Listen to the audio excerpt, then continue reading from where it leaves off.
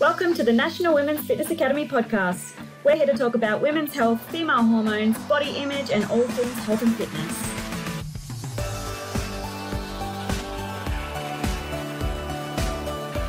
Hey girls, and welcome to another episode of the Women's Fitness Academy's podcast. I'm your host, Siggy, one of the WFA's educators and a women's online coach. I hope wherever you are in the world that you are nourished, you're happy, and you're staying active. Today, we have a special guest. This guest, I've personally had the absolute pleasure to working with her, to be coached by her, mentored, and to call her a friend of mine. Now, girls, I want you to please welcome Holly Sinclair from the Women's Series. Holly, before we dive into today's chat, could you please tell our listeners a short or a long summary of who you are, what exactly is that you do, and what is your favorite movie and why? Well, that's random. I know.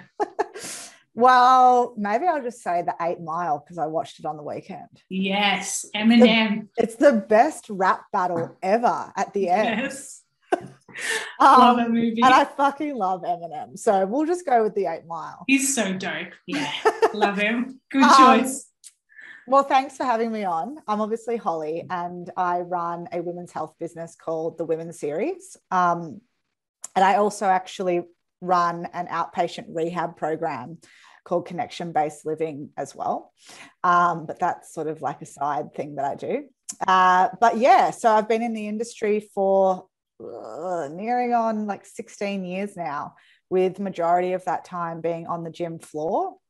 And then the past sort of 3 years, it gets a bit blurry with COVID because I feel like I started my online business like yesterday, but you know, it's actually almost been a while. Yeah, it's been a while now. It's been 3 years now. So being online, working more so in the functional medicine space, and not really, if ever, having anything to do with training now, although it was such a big part of, my coaching journey for so many years. Mm-hmm. I love that. Before we dive into what you're doing now, let's chat about where you started off. You know, it's been over 16 years since you've been coaching. For our listeners, most of them are going to be either new to the fitness and health industry or becoming a personal trainer. What is the biggest mistake that you see that our coaches are doing these days that can be avoided? Well, first part of that question was where I started, and I actually started in Fernwood, which is crazy. At 17, I was on the reception there. And this sort of brings us into the second point, which is what coaches are doing wrong. Because I got to see it firsthand in those like big box gyms like Fernwood. I never went into the Fitness Firsts or South Pacifics, but I definitely started in a big box gym. And knowing what I know now, and also learning along the way of how to be a great coach, like I just look at what most of those people were doing and I just think, mate, you know, there was never any structure. There was no periodization for their clients. There was literally no reasoning for exercises, you know, so many plyometric based stuff and Bosu balls and all that. Yeah, like all that sort of stuff. And not knowing then when I was young and 17, but reflecting back now, I just think like clearly those trainers and coaches were not investing at all in why they were actually doing the exercise that they were doing with their client. And for the most part, I'm sure most of them just rocked up and made it up on the spot, right? I wouldn't be surprised if that was the case. And when you start to understand like the intricacies of biomechanics and also biochemistry, how the body works, how it operates, you just cannot then go into a session and make it up as you go, because there's so many different variables that could be happening for that client that, say, putting them on a Bosu ball, it could be the absolute worst thing you're going to do for them, even though they feel like they're working and they're sweating. So I think that's probably the biggest mistake that coaches make, and that I've seen, is There's just zero preparation and probably zero care to what they're actually applying to their client when they go into those sessions. Yeah, it's okay to have a scenario where, you know, you just make somebody sweat and you do a body weight circuit or you use a sled. Like, that's not the end of the world. But if you're putting people under load, like especially in like under bars, or you're deadlifting or anything like that, and you've got no structure, that's like a big recipe for disaster ultimately. And injuries. Well, yeah. And like, I see it all, like lots of my friends, I'm sure you're the same, like with clients and stuff, like they always get injured in the gym. Yeah. And I just think, yeah, because I've seen you at the gym and you do like a 1/3 of a squat with like so much weight on and your knees are buckling. It's like, what are you doing? But they do it because their trainer or their coach or people that they see at the gym are also doing that at the same time. So yeah, monkey see, monkey do. That's it. So I'd say that's definitely one of the biggest mistakes. And then the other big mistake that coaches have is they don't invest in their understanding of health, you know, because so much of how somebody moves comes down to external factors like what they're eating, what their digestion's doing, how well they're breathing, how much they've slept the night before. You know, all of these different things can impact how the person's going to operate and move their body the next day. So while it might sound good to just say, get deeper in the squat or push through it, or, you know, go hard or go home. Yeah, go hard or go home. It's like, yeah, but, you know, are their joints hurting because they're inflamed? And if they're inflamed, putting them under load is going to put them at a lot of risk. So they're probably the two biggest mistakes. Yeah, I love that you mentioned that, because a big thing, you know, from the early years that I was a coach, to be honest, like I didn't really invest in myself or in the education to teach other clients. And it's so funny how you mentioned like Fernwood. I remember when I first started, I didn't go to Fernwood. I went to another one called Curves, I think it was called. Oh my God, I swear, I think it was like the best day of my life. My mum's like, I'm signing up to a gym. And I got this trainer and she gave me like a list of exercises. And I reckon there was probably about 20 exercises to do. And she's like, you're just going to go through the circuit and just go as many times as you can. And I reckon after that, I was just like, this is fucking shit. Like, what is this? There's more out there. And, you know, luckily enough, after that, I did pursue the coaching side of things. But yeah, investing in yourself is huge. And again, it comes in levels. You know, for our listeners, they may be doing the set 3, set 4 right now, but post that, there's like a flora of education out there. And I love how you mentioned that we also need to invest in ourselves as much as investing, whether it's for, you know, education or business or for our clients, because if we're not understanding what's actually happening in our body, how are we supposed to understand what's happening in your client's body? For sure. And I remember doing that when I was like a new trainer. I didn't lift heavy. I was a cardio bunny. Oh, me too. Right. So, I mean, my version of exercise was a 20K run, but then I would be PTing people with squats and deads. And I'd never experienced that load on my body myself, but I was trying to get somebody else to do it, which is just bizarre, really, when I think back. So, you know, if you don't have that somatic response to understanding what you're asking your client to do, it's going to become very difficult for you to actually coach them properly. Yeah, 100%. And just having more skill and understanding of what you're putting your client through. And again, you know, with all the education that I've done and, you know, yourself, I'm so thankful for over the years, is having a better understanding of that. Now, you mentioned when you were speaking about the mistakes and how looking for clients when putting them under load, you also mentioned the holistic side of things, like the nutrition, the sleeping. What are some factors that you look out for when you get a new client? Yeah, well, I'm not on the floor anymore, but when I was on the gym floor, like a big telltale sign that something's going on is when your clients constantly lean on things or when they sit down in between sets, because that's their body preempting fatigue. And so that's a really good sign that they've got a lot of underlying adrenal issues and stress issues that probably need to be addressed. And if we look at training as a supplement to our overall health, there are different types of training templates that can be utilized for somebody that has low cortisol, which is like low stress hormones, people that have high cortisol or high stress hormones.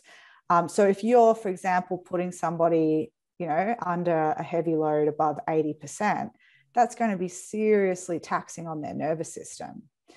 And so if somebody has really poor adrenal output, so they've just basically cooked, that's not going to be a great training template for them, which in that instance, they might benefit more from something like a gymnastic-based template or functional hypertrophy rep ranges, where you're just like greasing the groove, but you're not actually loading up too much, in terms of their weights and so forth. So that's a really good thing to look out for. I think also, like when you're watching people move, how well are their joints? What's their mobility doing? Because basically, if they've got poor mobility in, say, the squat, they can't break parallel or their ankles are really stiff, that's a good sign that they've got a lot of scar tissue buildup. And that usually is a byproduct, again, of excess levels of cortisol. So, what's going on with their stress hormones, and then consequently what's happening with the fluids that coat the joints, like the synovial fluid. Why aren't they rich enough to be able to grease the groove or get you into a good state of mobility? So that can tell you a lot about their health. When somebody's moving through a barbell exercise and they just collapse, and their weak point is their stomach. So you just see them like flop forward on a squat, or, they just can't brace properly, which is the most overused word in history. That can tell you that they've got a lot of digestive issues. If somebody can't brace properly, it's probably because they've got a lot of inflammation around their abdomen. And that has a lot to do with what's going on in their gut. So it's not going to matter how many times brace, right? It's not going to matter how many times you say that to someone. If they have ongoing digestive issues, they're never going to be able to do that properly. And if they can't brace properly, well, guess what? Then you put their lumbar spine at a vulnerability. You put their thoracic spine at a vulnerability. And that's where niggles start to present. And unfortunately, for some people, like really bad injuries can start to present. So like bulging discs. Like bulging discs. But there's so many things that you can look for in how somebody is, like in just the way that they move, that's going to tell you what's happening from a holistic health standpoint. Even like mouth breathers, because if somebody's mouth breathing, they're going to have that forward head tilt position. And so instantly they're probably going to be anteriorly dominant, which means you need to do work on their posterior chain a lot more. And then also they've got that like crow neck position where their jaw is coming forward because that's how they're receiving air. And so if that's the case, that they've got little nitric oxide going into their brain, which is a problem because, we need that for healthy blood flow and to manage our stress response. So again, like there's so many things that you can look for as to how somebody's reacting. And even like when you're with somebody and their energy, you need to be a really good observer as a coach. So, are they looking you in the eye when you're talking? Are they sort of shifting their body around, like not being able to sit still constantly? Fidgety, like moving, fidgety people. All of those very minute cues can give you an understanding of what's happening internally for them from a nervous system perspective, a stress perspective, an internal dialogue perspective, all of that sort of stuff. And that has massive carryover to not just their training, but also like your ability to coach them into a better state of health. So training is great. And I really appreciate the people who specialize in just the biomechanics side of things. But I do think that just doing that has a massive limitation on your clients because, sometimes it's not a matter of stretching the calf muscle or getting stronger in your hamstrings or, getting deeper in the hole to improve on a squat. Sometimes in order to improve on that lift, you're going to have to manage their stress response. Mm-hmm. You're going to have to look at their sleep rates. You're going to have to look at what they're putting in their mouth from an inflammatory standpoint, So it has to be both when you're training somebody, for sure. Yeah, I love that. It's a collective of variables, and it's so important for coaches to understand, like you mentioned, it's not just the training, it's everything together. In terms of the nutrition, I really love how you mentioned about the bracing of the core and the gut health. I totally relate to that, because I remember when I bulged the disc in my lower back, I had a really shitty nutrition. I was overly stressed and was training like a stupid mad woman. Like I was training like 5-6 times a week when I literally should have just done it like 2 or 3 times. Yeah. But in terms of the gut health and training, can you dive a little bit deeper into like the science of that? Like in terms of what happens from a gut health standpoint? Well, yeah, like if someone can't brace properly, like in terms, like what should they be looking out for with their health in terms of nutrition? Yeah. I mean, the obvious ones is you need to remove anything that could potentially be inflammatory, which these days is a big list of foods. But the easiest template to go off is always going to be a paleo-based template.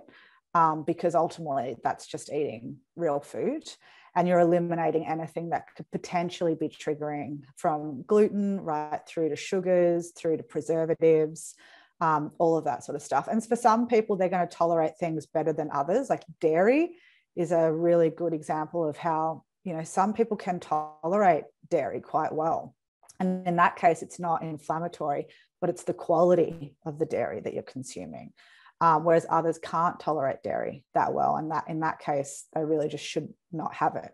So but there's obviously a spectrum of foods that you would want to try and avoid first to improve somebody's inflammation in their gut. But also, and this actually is an Olympic lifting thing, you need to take a north to south approach when it comes to somebody's digestion, because your digestion ultimately starts in your brain in the cephalic phase. And if you, coming back to Olympic lifting, if you have poor mind to foot connection, because your feet are the furthest point from your brain, so you can test your clients in terms of getting them to do footwork skills, or because Olympic lifting, you obviously have to come up, get that triple extension on your ankles and then drop back down. If somebody has poor mind foot connection, you instantly know they're going to have issues with their digestion, because that whole cephalic phase of digestion starts in the brain and then obviously has flow on to their mouth, to their stomach, to their intestines, and then their colon. So watching somebody's feet is actually a really good way to see what's going on in their brain. And if the two aren't aligning very well, then you got to figure out what's going on with their brain. Like, is their brain inflamed? And again, that can come down to the type of nutrition they're eating, what they're being exposed to, mold, as we were talking about earlier. Are they getting enough sleep? Sleep's a big one. So if somebody's rocking up to a 5:30 a.m. training session, but they only got to bed at midnight, you got to send them home. I used to send my clients home. I used to get girls come be like, so like I only slept about 3 hours, but I'm totally fine to like just train and let's go hard. I'll be like, see you later. Yeah. Like, I'm not training you today. No, because their nervous system is just, it's not going to cope. And like, you have obviously a threshold where you can push through those sorts of moments when you're younger, but as you get older, there's a time and place. Yeah, of course. And the capacity to just keep doing that is, it wanes. But not sleeping enough is a big issue as well. So there's so many factors, but back to your point around what to do with digestion, I honestly think nutrition is the most superior way to fix somebody's gut. And if you can just get your client to commit to that sort of paleo anti-inflammatory template, man, it'll make their actual movement so much better. And they'll feel better as well. So true. And there's so much misinformation out there, you know, when I just started with my own fitness journey, you know, you just eat whatever you can when you fit into your calories, you know, that flexible dieting stuff. It's very interesting, and people don't realize how push. Yeah. Sorry, Sig, even like soft tissue injuries, like that's a sign of histamine problems. So like, again, like if somebody just has niggles all the time, they're just chronically inflamed. Like it's got nothing to do with their training at that point. So again, nutrition is going to be really important there. But sorry, cut you off. Huge factor. Well, you know what, like the guy has, what was it, like 80% of like, lost my 70% of the immune system. Yes. You're thinking? Yeah. So it's super important, their gut, for their overall health, but also specifically how they move. Let's go back to the moving. You mentioned something about the feet and the nutrition. What would you look out for with the feet? Well, if they just like have lag time, so especially when you're doing like cleans, if you do like Olympic lifting cleans with the barbells, or like shuttle runs, any type of footwork or foot skills, like one-legged hops, that sort of stuff. If they've got a lag or they just like can't pick their feet up properly, I'd say that there's stuff going on with their brain at that point, because for whatever reason, it's not firing quickly enough. So like in that instance, you can use, in between sets, you can use exercises to improve the plasticity of the brain. So things like juggling or Zen Archer or balance beams. And that can be what you do on your rest period between your squats, you know, that can be super effective for some people. That's so cool. I love that. Just doing something completely different than the usual structure that people put you through. Well, usually people just sit down. Yeah. And then they just have a chat. Or maybe you might jump on a mobility ball or a foam roller in between sets. Or my favorite is people mobilize in between sets. And my God, don't get me started on that. Oh my God. Please do not do that. No. But yeah, like brain-based exercises they're fun as well, you know? So I used to people can test themselves on this, juggle in between a squat set versus juggling in between a deadlifting set. And you'll see how much deadlifting cooks your nervous system, because your hand-eye coordination is so much worse in that scenario than during squats. So you get that like instant feedback. Yeah, it's interesting. It's amazing, the body. I love everything about it. It's so fascinating. Also hanging. Like hanging grip strength is such a good love it. Yeah, such a good sign of your nervous system. So if you can't, you should be able to hold a 2-minute hang. So if you can't hold a 2-minute hang, that means your nervous system is shot. I remember we used to do a 2-hour assessment on new clients at the last gym I worked at, and part of that assessment, we would do a hang test. And honestly, like I remember there's some people who couldn't even hang for longer than 5 seconds. That's terrifying. Yeah. You know, like their nervous system just didn't have the capacity to even handle 5 seconds. Yeah. You know, so that's a good test that you can do with your clients to see whether or not they're capable of even deadlifting on that day. Get them to hang first thing of their session. Okay, did you hit 2 minutes? Cool, we can deadlift today. But if you're failing after 20 seconds, today is not the day to deadlift. What would you do then? Well, you just have to move to more of a squat or whatever.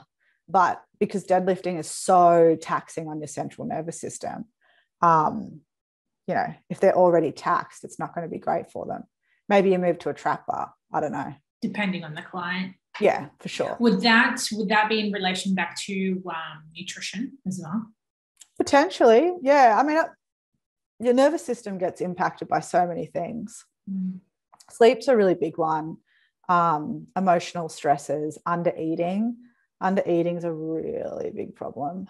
And then when you do eat, obviously, if the quality of the food is poor, lack of protein. So common. So common. Yeah, like, and all these things are super common.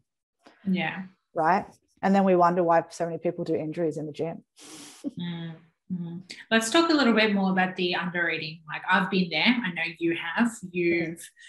With your background, before fitness, you mentioned several times to myself and your listeners online that you came from a background of restricting your calories.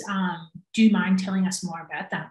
Yeah, like, I mean, I'm sure, like most women, everyone's gone through a period where they've tried to diet or restrict food, probably had an undiagnosed eating disorder for the most part, which is certainly what happened to me. I went plant-based. I went vegan for 3 years, and then before that I was vegetarian. Then I went vegan. Then I went back to vegetarian, and then I turned over to the dark side of carnivore, of paleo. But yeah, for a long time there, like, I was so undernourished, and not only was I plant-based, which was terrible from a nourishment standpoint, but I was under eating as a plant-based dieter.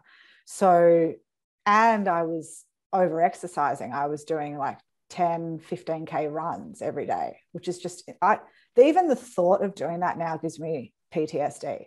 Like, I just couldn't. It's giving me anxiety. I just couldn't even imagine doing that now. But you just get into this weird headspace. So, and because of all of that, I lost my menstrual cycle, and I lost it for quite some time. And I had a lot of misdiagnosis of PCOS, and I remember one doctor at one point said I just had depression, and so it was a wild time. But as soon as I just committed to eating more calories and then bringing back in like animal proteins and products like dairy and meat, I instantly got my bleed back. So I think it just sort of shows, especially for me anecdotally, that under eating and avoiding really important food sources are just so detrimental to your health, And I was so physically weak back then. Like, I thought I was strong, but I wasn't, And then as I transitioned onto really got into my weightlifting because I was feeling so good, and I actually started to squat heavy, getting up to like 80, 90 kilo squats at 55 kilos. Like, that's when you're like, yeah, I'm fucking strong. I'm not there anymore because I did a back injury, but I think it's just testament to committing to nourishment ultimately. Yeah. Nourishment and the sleep side of things. And like you mentioned before, with the sleep, if you're not getting enough sleep, guess what? You're going to make really bad choices, and it's just going to like have a really severe cycle from that. Oh, for sure. So it's all integrated, and even like it's a transition process. Like, I might have started eating meat and doing weight training, but I was still going out on the weekends. Yeah. And then it was like getting fucked up. Yeah, it was like the process of letting go of that aspect of myself. And once I like fully invested into my health, like totally authentically, integrally invested into myself, like, yeah, I felt amazing because I was sleeping properly and I was eating properly. I pulled back on my early hours. That was a big issue for me as a trainer, like just starting in the 4s, it just used to kill my nervous system. So, I moved to more of an 8 a.m. start, and all of a sudden, like, you're like, whoa, this is life. This is life, baby. And that's how everyone should feel ultimately, especially our clients, but they don't. Well, let's go back to the early mornings. Like, what advice would you have for a new coach just starting out on the floor when you have to do certain like mornings to work your way up to, having a full client? Babe, I would honestly say don't do it. I would honestly say just commit to like big evenings and don't start before 7 a.m.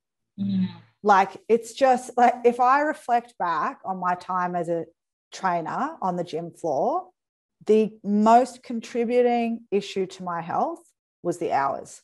Yeah. Like, they fucked me up. It didn't matter how well I was eating, how much I was eating. what supplements I was taking, getting up at 4 a.m., going into like a techno room with blue lights everywhere, you know, dealing with other people's energy all day, which is like, people really forget about that. Like coaches, all day, every day, we are taking on board somebody else's energy. And in any given day, like back in the day, and I'm sure you're the same, I would see 12 to 14 clients a day, like 1 hour sessions. So it's like, that's a lot of energy. Then you're expected to train yourself, uphold the image, and then you're home at 9:30. It's like your nervous system just doesn't have time to recover. So how good would it have been if we had our sage sticks and our like Palo Santo and just go around people and be like, don't talk to me. I know. But as soon as I said, no, I'm not doing 5:30 starts anymore, and I moved to 7 a.m., like everything changed for me. So I would just encourage people not to do it. I would encourage people to start at like, 7. You can get you can get 2 or 3 clients in. You can do heaps. From 7 till 9, especially now. Like the environment of work's changed so much. People will find, once gyms reopen, you'll find that clients can see you at very odd hours now, because most people will continue working from home. Yeah. There's more flexibility. For sure. You know, you'll be able to pick up way more lunchtime clients. And just avoid that toll on your nervous system.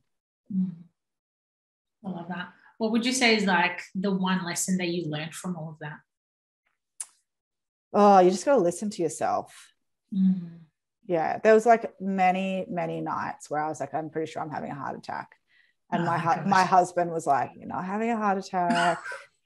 You're just having a panic attack. It's because you're tired. You know, like it got really bad for me towards the end of my career in gyms, purely because of the hours that I was working. My body just couldn't take it anymore.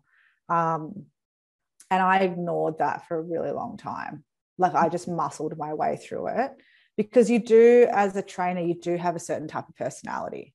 Like most trainers are very hardworking. They go hard or go home. They're type A's. So yeah, I just ignored it for a long time, which, you know, it probably has taken years off my life at the other end. But I think for most trainers, it's just don't ignore how you're feeling ultimately. And that's the same with like, even when you're working with clients. Like I think back and I think, why the fuck did I put up with that client for so long? You know, like I should have just fired them. Yeah. You know, but let them go. Yeah, you do these things because you think you have to, but you don't. You don't, exactly. It's that fear. Yeah, for sure. And then clients start to become just a number, like a money number. And that's not what you want either. No. It numbs you inside as well. For sure. But if you've gone to the effort to educate yourself, upskill yourself, like you're in a position where you don't need to charge low rates. So if you're giving enough value, you can do less clients, have better clients, and be way more fulfilled than sort of that rat race of, 40 clients. I mean, I just think I used to do 40 clients a week. Same. What the fuck? That's crazy. Yeah. I have nightmares thinking about that. Literally, babe. Like on the floor, standing all day, just, crazy, and trying to manage everything else at the same time. So you just think. Well, managing your life, like, you're 40 hours on the floor taking care of everyone else. What about yourself? Yeah. And most of the time that doesn't happen. You end up just falling away. Yeah, that's right. And the issue is in PT world, I don't know if it'll be the same now post-COVID, but back then, like it was like a badge of honor. Like, how many hours are you doing? Are you busy? Oh my God, you look so busy. It's so good. No, don't like that whatsoever. Yeah. Like I used to manage a lot of trainers, and like I just remember I'd be doing 42 book sessions, managing the floor, and then I'd have trainers who were doing 12 book sessions a week complaining, and I'd be like, shut the fuck up. But in a weird egotistical way, I was like, I'm fucking churning and burning, and I'm still going, but I think just that comes down to us being programmed, that busyness, that go-to mindset. And I think over the last few years for myself, and I've noticed in you as well, is just you need to take a step back. 100%. You can't always just go. And the less you do, the more you get back. Seriously, it's amazing. It's true. And it's also not conducive, like, for where I am in life in terms of like baby making years and starting a family and stuff. Like, that output is not conducive to my personal goals. Whereas when I was 20, well, yeah, I guess that was conducive to my personal goals, would make heaps of money. Yeah. Which you can still do. It's just, yeah, you have to have that offset. Honestly, Sig, sometimes I watch people's Instagram stories and I'm like, this is giving me anxiety. You are like turbocharged, like constantly like content. And I'm like, yo, you need to pump the brakes. Like, your nervous system is going to fry out. Yeah. That's how you burn out. Yeah, for sure. But it's just the culture we're in now, you know, because everyone looks at everybody else's socials and says, oh, the comparison. Exactly. Yeah. And this comes down to what you said exactly just before, is just valuing yourself, your authentic self, and knowing what's actually right for you to do, not because someone else is doing it. Exactly. That's right. So, but that would be my advice. Just listen to your intuition. Yeah, awesome. Well, you know what? You actually just summarized my next question, because I was going to ask you, what advice do you have for a new coach in the industry, unless there's anything else that you can think of? I think you just got to invest into yourself. Like, you have to. I was really fortunate that the job I got after Fernwood was with a company called Fitline, who don't exist anymore, but they were like a boutique studio in the city. And it was there that I did my biosignature. I did FM. I did the first FA seminar with Mark Buckley, right? Like, I did mine with John Sharp. Oh my God. It's taking me back to like handsome memories. John Sharp. Oh, so handsome. But I'm like, yo, I'm a dinosaur. But, you know, like, that's where I got exposed to that side of things in the fitness industry. And I always think, like, because I had a crossroad moment, I could have gone to South Pacific, but I got this job at Fitline, and I took the job at South Pacific. But the owner at Fitline called me and said, no, like, come here. You won't regret it.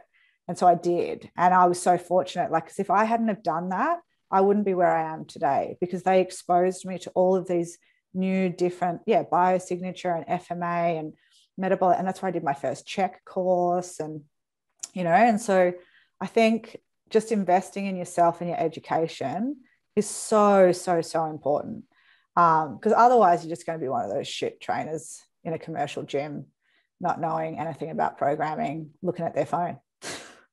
Please don't be that. Or the ones who eat food while they're training. Oh my God, I haven't seen that. That's heavy. Oh, that brings me so many memories for working at Good Life. Seriously, the trainer just eating their food, like going 5, 4, 3. Oh my God. Yeah. I never understood clients that continued to pay those people. That's crazy. Yeah, it's not okay. So yeah, for our listeners, if you're becoming a new PT, please do not use your phone unless obviously you're following a program and you have to use it. But even though I always liked using an iPad or just a folder just to write it out manually. Paper programs for sure. Yeah. And don't eat while you're training them, please. So irresponsible. So responsible. Cool. I think that pretty much sums up everything that we wanted to chat about. So awesome. Girls, if you enjoyed today's podcast, please don't hesitate to screenshot the screen, tag the Women's Fitness Academy, tag myself, Siggy Fisher, and Holly, which is at the Women's Series. I hope you all have a wonderful day wherever you are in the world, and we will speak very soon. Thanks, Bye. Sig.